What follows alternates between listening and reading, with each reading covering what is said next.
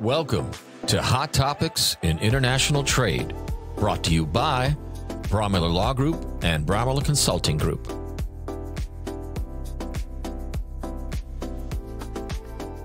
Hi, this is Bob Brewer with Bromiller Law Group, Bromiller Consulting Group. Welcome to the podcast. Today, with me, I have Brendita Cordova. She's an intern here with Bromiller Law Group this summer, and some of you may know her mother, Brenda Cordova. Say hi, everybody, Brendita. Hi, everyone. I'm Brenda. Well, as Bob said. No, yeah. we got to separate the two. Okay, Brendita. Yeah. Brendita. But I tell you what, so she's actually going to give us a little insight. This has been interesting as I've been chatting with her during this internship. She's going to school in Mexico to become an attorney, just like her mom. But the beauty of this is that when I went off to college, I had to take 2 more years of gen ed. And I'm thinking to myself, I know I want to be in marketing. I know what I want to do with my life. Why am I having to take this algebra course? Okay, this is crazy. In Mexico, it's different. You go straight into your field. Tell us a little bit about that. Yeah, well, actually, when you get out of high school, you go straight into college with the idea of what you want to become. So when you choose your career, you get straight into it, and you do like, it depends on the career. You can do like maybe 4 or 5 years. And the thing is that you don't have to take like any general subjects, like as you said. Yeah. I mean, you start from the first semester, well, at least in my school, you start to take like the subjects related to your career. And like, even though they are like very general, like you don't go straight into like, I don't know, labor law or stuff like that. You go through the history, like the basis of everything. Mm-hmm. But still, like from the beginning, you only are focused on your career. So you actually have like a very good advantage, I say. Yeah, absolutely. Because for example, I got into college when I was 17. So by 22, I'm going to be a lawyer.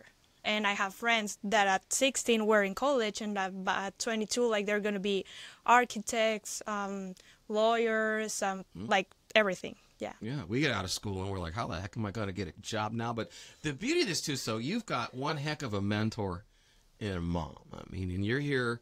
We're giving Brendita kind of a taste of what it's like to be in a law firm like Bromiller Law Group on a day-to-day basis. She's getting involved with, some of our calls that we've got coming in from prospective clients. I got her working on a project with mom on the IMEX, marketing too down on the board. She's been involved. She's my TikTok queen. I'll show you some TikToks. I'll put them on at the end of this video that she's my TikTok queen now. But, when you do this research, I mean, this is the way to learn.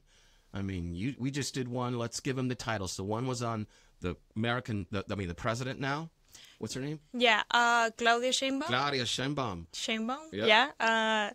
Yeah. So actually, I've been working on some TikToks, and you will be able to see them. Yep. And as I was doing them, I needed to do some research. So I think that it's a very interesting way to learn, and then to put it into practice, which is like creating scripts and like making everything sound correctly, because also it's very important like not to give any like information that might be like incorrect. Well, the translation sometimes can be a little bit different between Spanish and English. I get that. Yeah. I get that. And no. Oh, I'm here to edit. Go ahead. Oh, okay.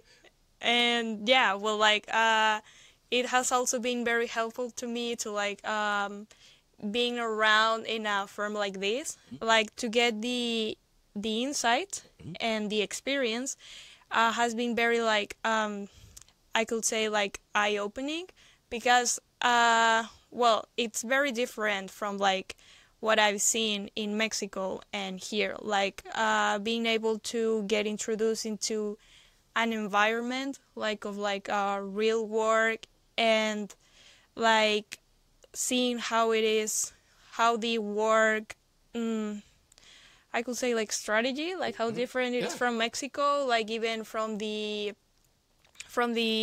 schedules, like the dress code, like the way they work with each other, like how everyone, since I mean, since I know that it's like a small law firm, like how everyone like helps each other with every single case, and like how it's very supportive. So I think that Well, yeah, I mean, and we're loose a little bit. I mean, we're not that stuffy law firm by any stretch. Just get to go to a little party tonight. We always have these little pizza parties at Brad's house. Our president of the consulting group, he's our social director. Shout out to Brad. But so what's been the most eye-opening thing so far in your summer or your this week and a half? I think that just like seeing the daily in an office, like it's something that I've never seen before. Like seeing how the professionals are able to work with clients like from other parts of the world, like from a place, or like even work from home. Like I think that has been like very wide opening, because sometimes you have the idea that as a lawyer you have to work like in an office like from a 9 to 5 and like being with a all dressed up when in a suit and everything. So. No, you don't. Yeah. You can work remote. You can wear what you want. My sweatpants and a shirt. That's my daily for the most part. Yeah. But I do have an office in the office, but I do work from home as well. I mean, yeah. I don't get interrupted that way. But the beauty of this too is that not only with Moms and Mentors, because we are grooming Brendita here to be part of our Mexico legal counsel on down the road. So she's really getting a good grasp, a hold on what's actually going on.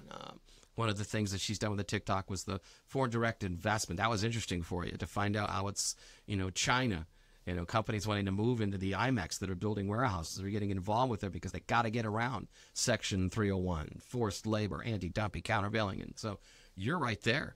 You guys even have the opportunity to go visit some of these IMEX, Mom knows a heck of a lot about it, and that's to your advantage, because you go back after this, you're going to know more than any other kid in your class. You will. You'll be able to talk to your teachers about, hey, I've done this on a daily basis now. I got a pretty good idea. Then the other thing that was interesting, you were telling me the other day, you don't really pick your classes as you go back. They get picked for you. You pick your instructors. Yeah, well, actually in my school, that is the system. So you get like the offers of the professors and like the hours that they're gonna give. So you have to create your own schedule that adjusts to your daily routine. So you have to pick the professor, but you cannot choose like what subjects do you want to take, because the schedule is already given. You just have to put the subjects like in the hour that you will want to take. Right. And I see, when you told me that, I always thought of like what we've got here in the United States. People look at companies that they may or may not want to work for. It's called Glassdoor. So if there's really something that you want to know from the inside scoop of people who have worked there, kind of, you go to Glassdoor.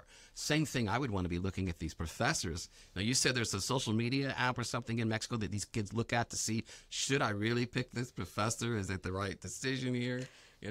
Yeah, actually it's like a public platform where you can like ask like how is the class of the professor, like their teaching methods and everything. Yeah. So it's very interesting to like where you can just like post like can you give me recommendations about like this professor? Like people will tell you their experience. So that is also very complicated, I'd say, because it depends on like the personal experience of each person.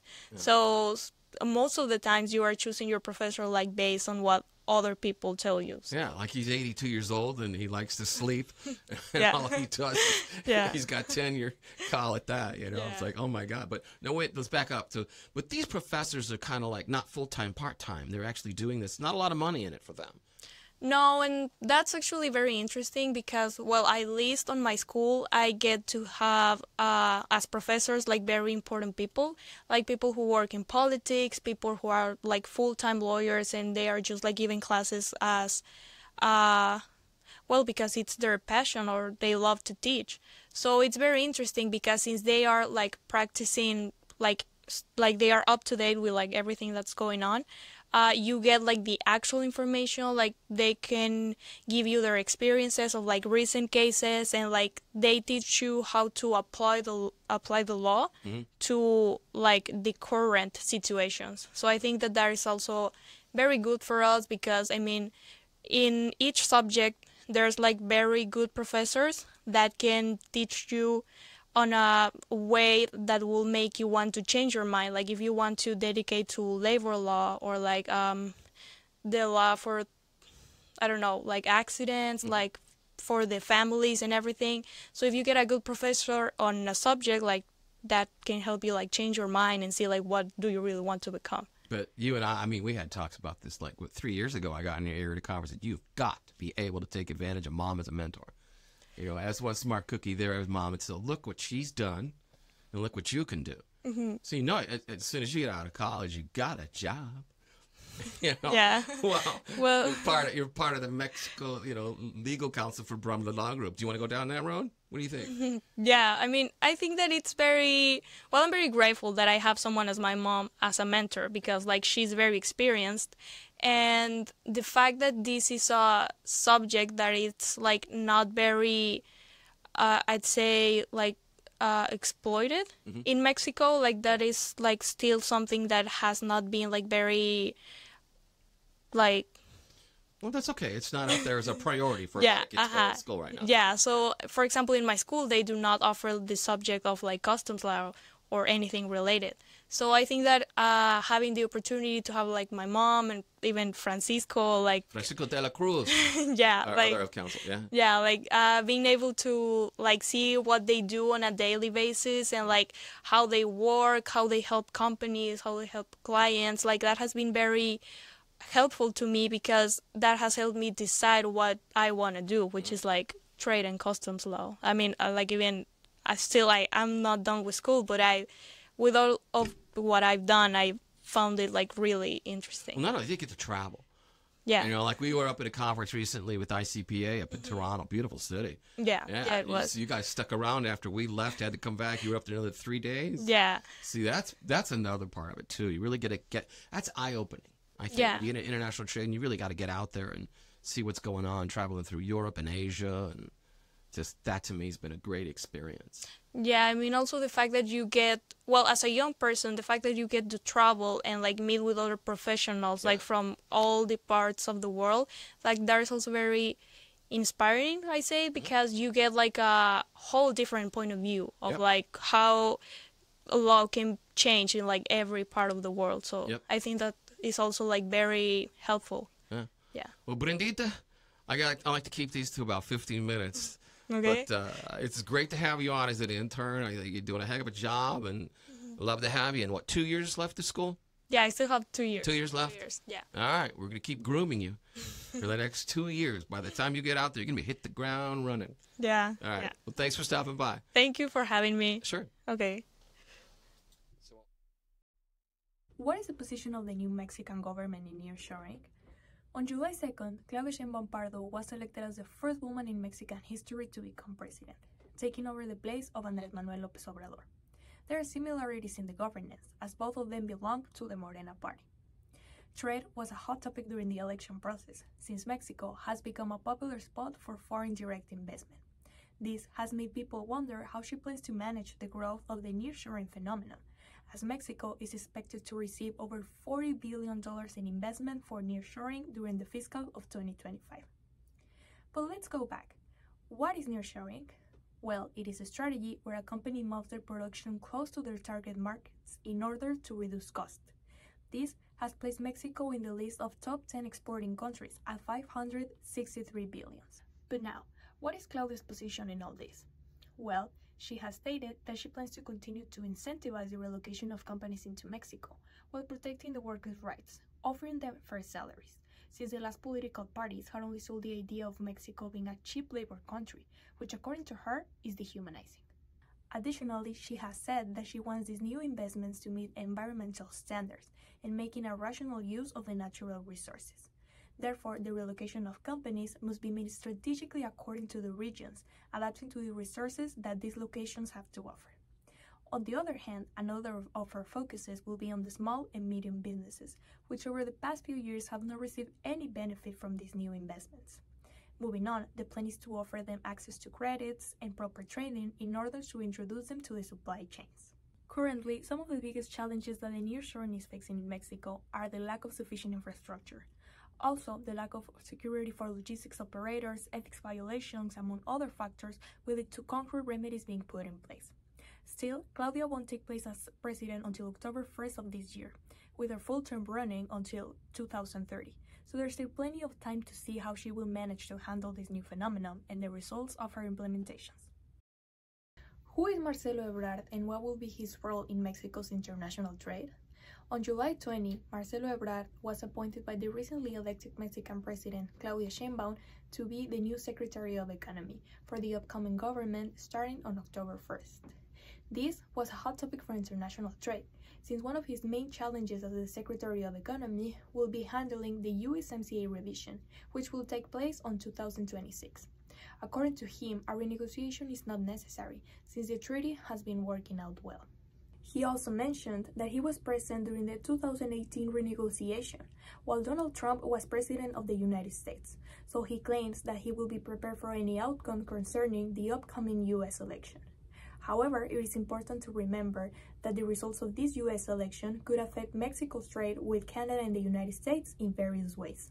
Another of the challenges that he will face as Secretary of Economy will be handling the commercial relation between Mexico and China, since there has been a substantial growth in the foreign direct investment from this country into Mexico.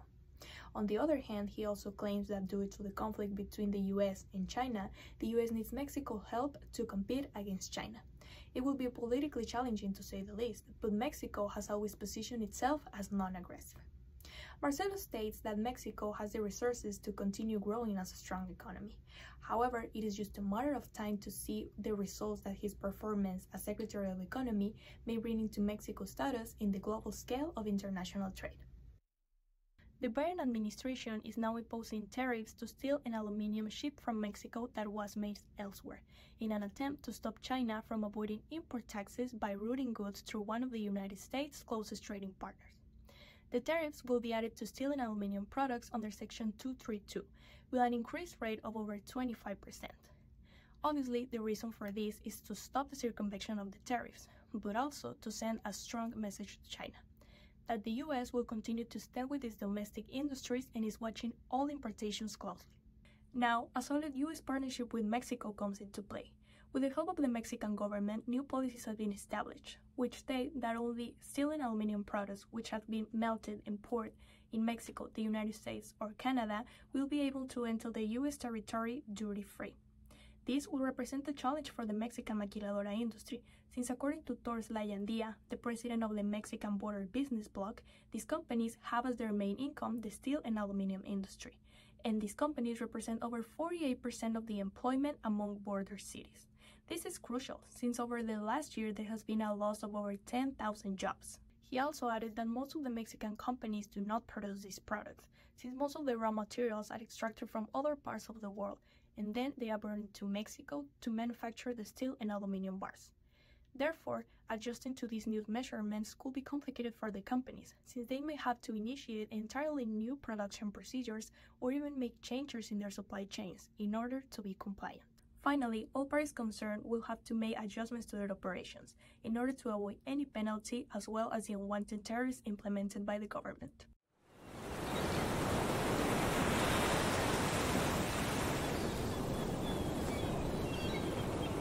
Relax, we've got you covered. Global trade compliance to us is just another day at the beach.